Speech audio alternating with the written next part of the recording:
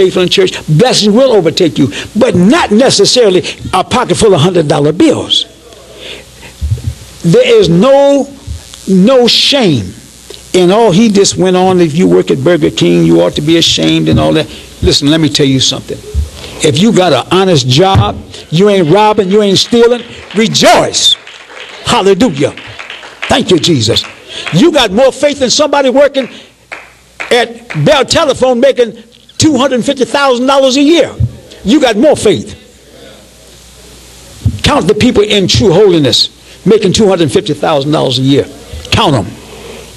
You can't count because there ain't none to count. Count the doctors, lawyers, senators, congressmen, governors in true holiness. Now don't count them because you'll be wasting your time. It's about having God in you, not about how much money you're making on your job. God said he'll provide your needs, and he'll do just that. And that don't mean to say that you don't pray for a better job. And sometimes God will give you a better job. But don't get all bent out of shape because he didn't. Well, I want a job like brother so-and-so got. You ain't brother so-and-so. Forget about it. Be yourself. And whatever you can do, do it right. Pay your tithes and be faithful unto God. And let God worry about the rest of it.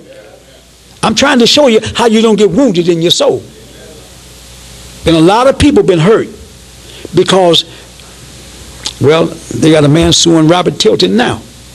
Robert Tilton sent me $5,000. He said, well, I got to mortgage my home. Step out on faith, mortgage your home. The man ended up mortgaging his home and sending Robert Tilton $5,000, and the man ended up losing his home. But Robert Tilton ain't lost his. So where did that $5,000 go? To God?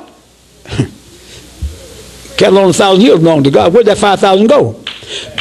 That $5,000 went to that preacher so he would have a $500,000 home. And you done lost your $80,000 or $90,000 home because you listened to a false prophet told you that if you plant the seed right.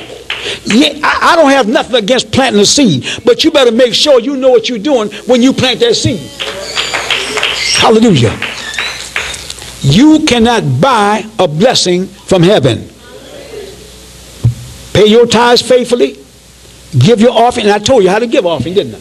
I said, close your eyes, and in 5 seconds, Lord, how much shall I give? And he'll speak, boom, just like that. Whether it's 50 cents, $5, or $500, whatever. Then he ain't going to tell you to put in what you can't put in. That preacher said, send me $5,000 and do it by faith. Well, I don't have $5,000. That's all right. Make a pledge.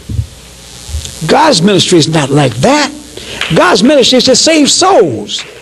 Amen. Not to rob and steal from the people. Turn over to, amen, I'm just happy to go this way, but praise the Lord. Turn over to 2nd Epistle of Peter, chapter 2, from verse 1. But there were false prophets also among the people, even as there shall be false teachers among you. Now this is a prophecy here the apostle's given. He's telling you right now there was false prophets then, and there'll be false prophets now. Read. Who privately shall bring in damnable heresy, even denying the Lord that bought them, and bring upon themselves swift destruction. Verse 2. And many shall follow their pernicious ways. Many shall follow their evil ways. By reason of whom the way of truth shall be evil spoken of. See, when a true man of God comes and teaches the people the truth, they really don't want to hear it. Those who don't have a mind to hear the truth. Now watch. Verse 3. And through covetousness shall they with vain words. Through covetousness shall they with tricky words. Make merchandise of you, whom judgment now a long time lingereth not, and their damnation slumbereth not. Make merchandise of you. In other words, you're nothing but, as I've said before, a dollar sign. You have to understand, church, how to weigh a balance. How to weigh a balance by allowing the Spirit to lead. And the Spirit will tell you what to give, when to give, how much to give, and the Spirit will never lead you wrong. We have to understand, church, that false prophets are saturating and they're trying to create a church that's based on finances, financial gain. Everybody in the church is supposed to be rich. God said, the poor we have with us always. I believe it said, rich in faith. The poor, rich in faith. Don't have a lot of money, but got a whole lot of faith. Hallelujah. So develop an understanding that it's not in the material gain or the material sense. It's rather in the quality of the spirit that you have.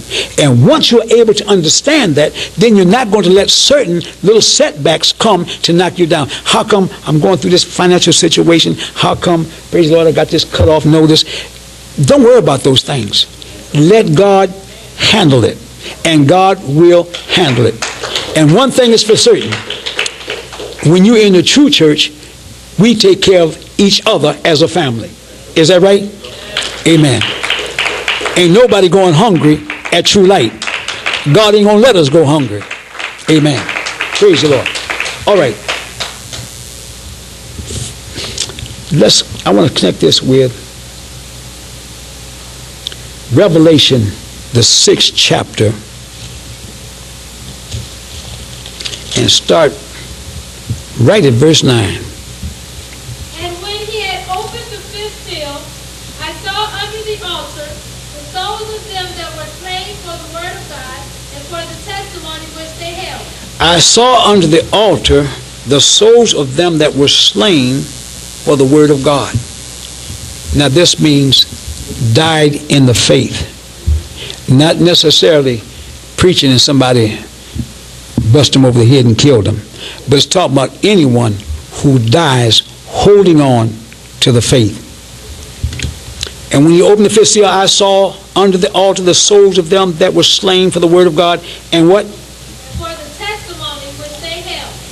And for the testimony that they died holding on to. I opened up and I told you, don't ever let the devil tell you that you're not saved. Don't ever let the devil put doubt in your mind.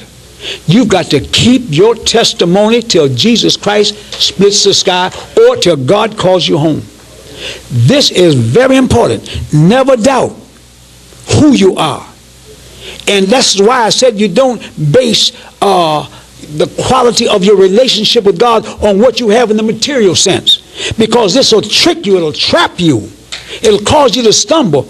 David once said, I saw the prosperity of the wicked and I nearly fell.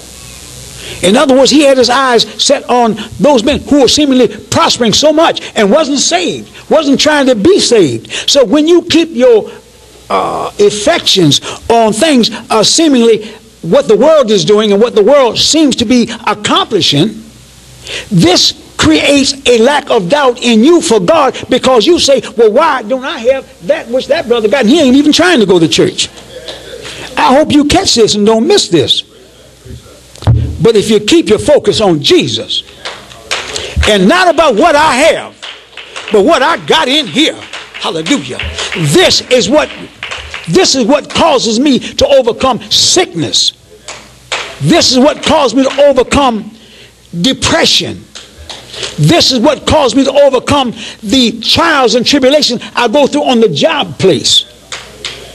Oh, there's some devils you can run across on the job, praise God. You don't even know why they're there. They were there because they're trying your faith. Amen. You got to be tested. Nobody is going to receive a crown unless they are tested. You've got to be tried. Turn over to 1 Corinthians 3rd chapter right quick. Slain for the testimony that they had. 1 Corinthians chapter 3, verse 16. Know ye not that ye are the temple of God, and that the Spirit of God dwelleth in you? Now, obviously it's talking to a saved person. Know ye not that ye are the temple of God, and that the Spirit of God dwelleth in you? Read. If any man defile the temple of God, him shall God destroy. For the temple of God is holy, which temple are ye are. Someone called me from California yesterday, and they said, Pastor, I'm trying to tell some of the people who smoke that they're not saved.